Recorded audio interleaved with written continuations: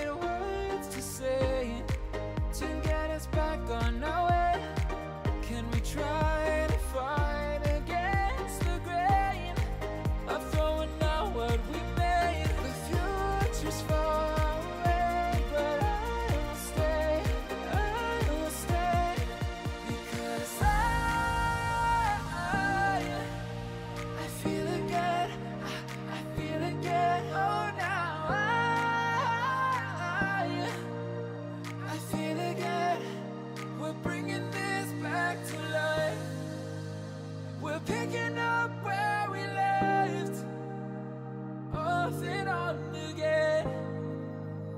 We never quite could forget, 'cause what we got so intense.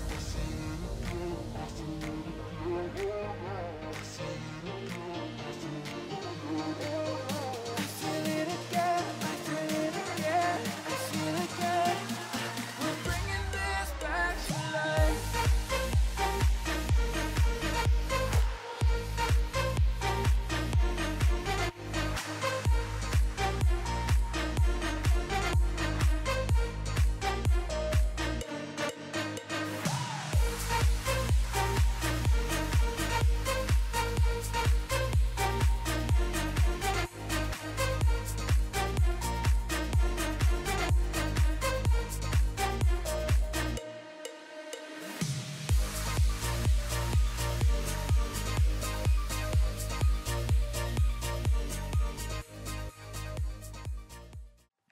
Okay, with that in place, let's go ahead and create a way for us to craft items.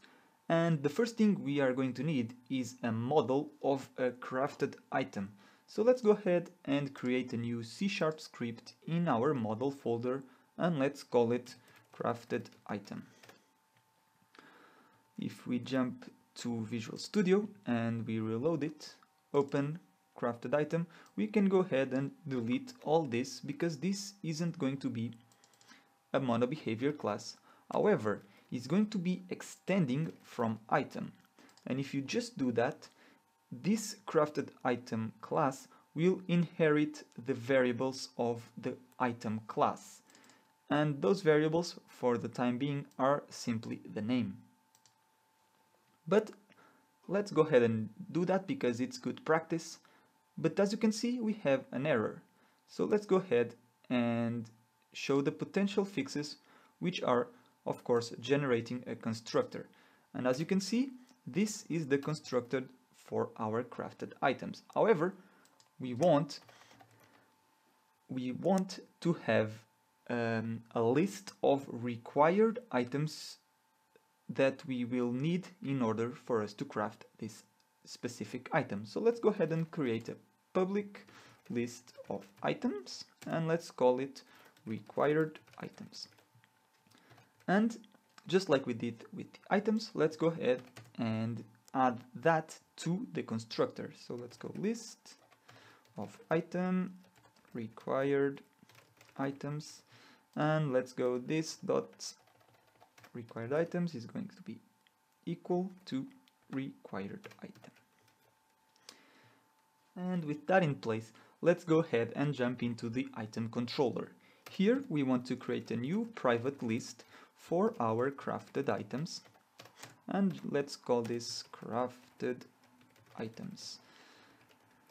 And this list will hold all the crafted items that we are going to be able to craft.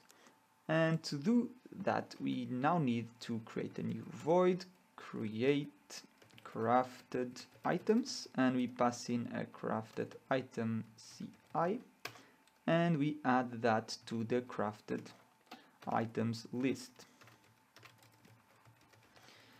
Now we need to instantiate that list, so crafted items is equals to a new list of crafted items.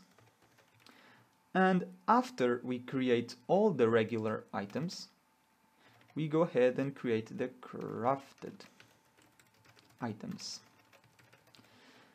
And in order for us to create the crafted items, a crafted item, we go create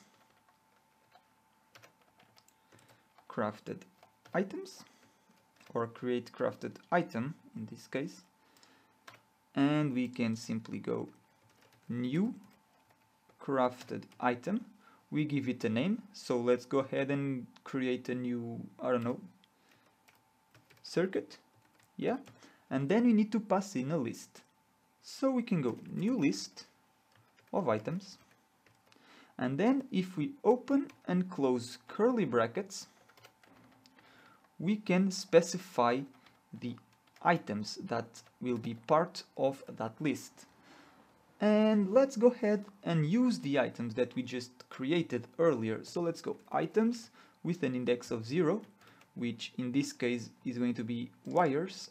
And let's go ahead and use wires and electronics to get circuits. So let's go items with an index of 0 and items with an index of 1.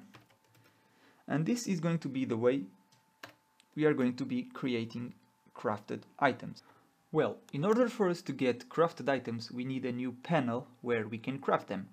So let's start by creating or by duplicating this button right here, and let's add it into here. Let's change the name of the button to crafting button, and this crafting button will get us to the crafting panel. So let's add the new symbol right there, and let's go ahead and duplicate the job holder and change the name to crafting holder. Let's add it here. Let's change this to crafting text. Let's change the name to crafting. Crafted items. And we do not need this. Let's enable the character holder, and let's go and on the button for the crafting we want to say, hey, I want you to open this. If you run the game as it is, there's no errors at the moment. We can open the crafting menu, the inventory and the menu, and we can do the same, basically the same thing. However, now we want here on the crafting holder, we want to display all the crafting items that we can create. So in order for us to do so, well, while playing around with this, I found something a little bit buggy, and that is, if we create a crafted item this way, we can create this circuit if we have one wire and one electronic. However, what if we want this circuit to be created with 2 wires and 3 electronics for some reason? And I was thinking about that for a while, and I thought, I have something for that, don't I? Yes, I have this item stack class that has an item and then a mount. So then I thought, this list, instead of being about items, it really should be about item stacks. So let's go ahead and change that really quickly. So let's go list of item stacks for item stack, and it's a required item, so we need to change that over here. And when we are creating the list right here, we need the list to be of item stacks, and this is going to be a new item stack, and the item is going to be that one. And let's say we need 2 wires for this, right? And then, I don't know, let's go 3 electronics. So new item stack with items 1, which is electronics, and have 3 of that. Well, with this change, we now can create circuits using 2 wires and 3 electronics. Well, now we need to display these crafted items that we are creating right here. However, time is running out and I need to wrap up this episode. So on the next episode, we are going to be displaying the crafted available items to craft, and we are going to be crafting items. So when we click on that, we are going to get that item in our inventory. So yeah, until the next episode, I hope you guys enjoyed this one. If you did, I would really appreciate if you leave a like, comment and subscribe on the video. And yeah, I will see you on the next one. Cheers!